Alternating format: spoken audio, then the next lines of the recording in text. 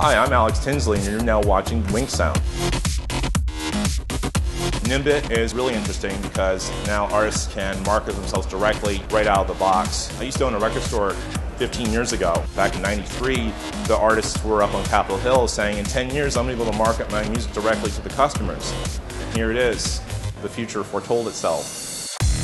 Our customers are guys that are doing it for real. They're out there gigging, they're trying to do music, they're trying to record songs and get them out there. This was sort of the final step that allows a customer to take an idea, and we call it from riff to release. From the initial idea all the way to having it out there for either people to listen to or buy.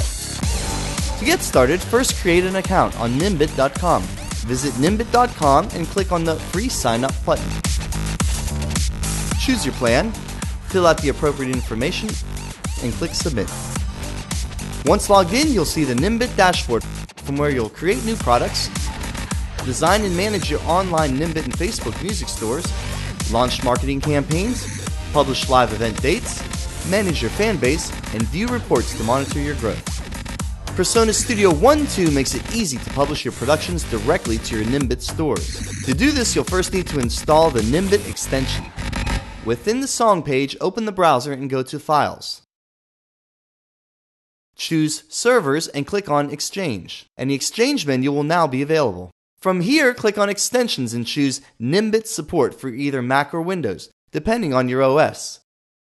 This will prompt an Install button to appear at the bottom of the browser.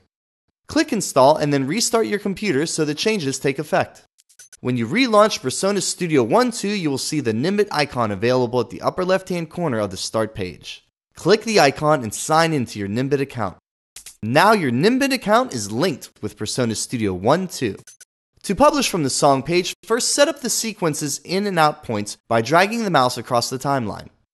Go to Song menu and choose Export Mixdown or use Command E.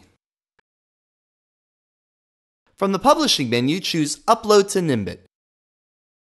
Set the format to WAV file, 16 bits 44.1. Make sure to export between loop and click OK. Once the sequence is finished rendering, the Nimbit dialog box appears.